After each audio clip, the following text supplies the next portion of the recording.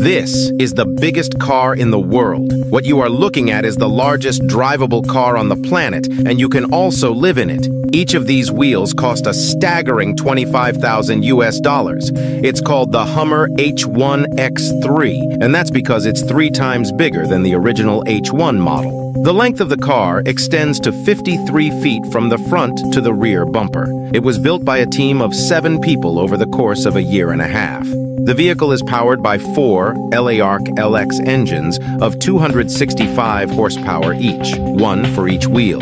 The conventional doors don't actually open because they are too heavy and bulky. To get inside, you have to go through a concealed trap door underneath the car and climb up a couple of stairs. Inside, there are 2 floors containing all the living facilities, such as kitchen, toilet, a big relaxation lounge. The driver's seat is located somewhere at the back of the trunk. Actually, driving the car is not easy at all, and the top speed is 20 miles per hour.